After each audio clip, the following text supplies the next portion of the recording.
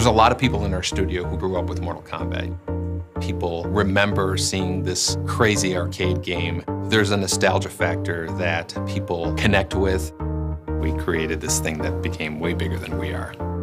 This whole game is a part of my life and has been for 20 years. It's incredible to actually, work on one. It's cool seeing the evolution of the team and the evolution of the tech.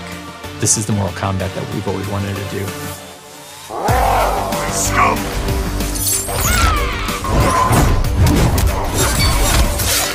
Mortal Kombat X has a lot of different competitive modes, a ton of content for the player to be able to play. We have story, 1v1 ranked, we have King of the Hill, survivor mode, test your luck.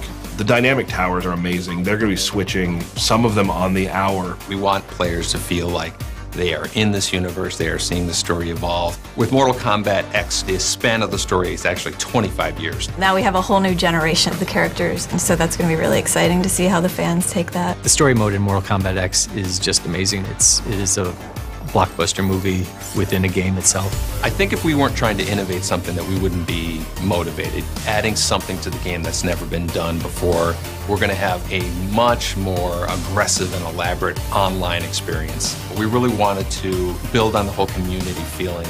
We're finally able to globally connect everyone that plays Mortal Kombat. First thing you do when you're playing Mortal Kombat is pick a faction.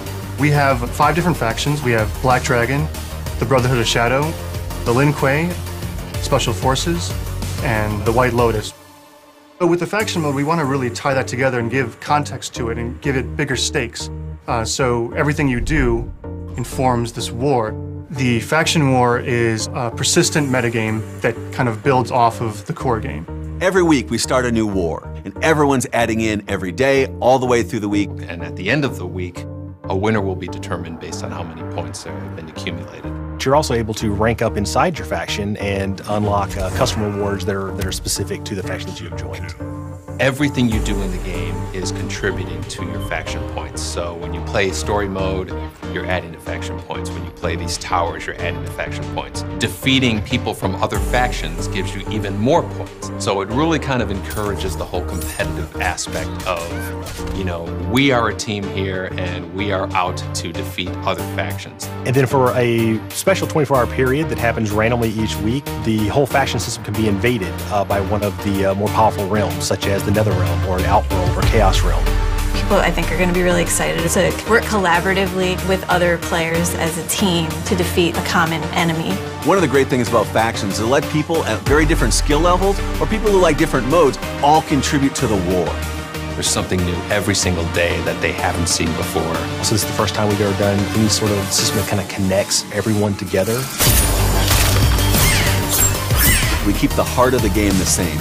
The combat, the feel, and we give the player a lot of new options. Every Mortal Kombat game, we try to make sure that the fans, when they play it, it will be something that they've never experienced before. My anxiety would be if we weren't adding something. We really took the next theme very seriously. With the next-gen technology, we could pretty much do anything we imagined. It's the next generation of the Mortal Kombat universe.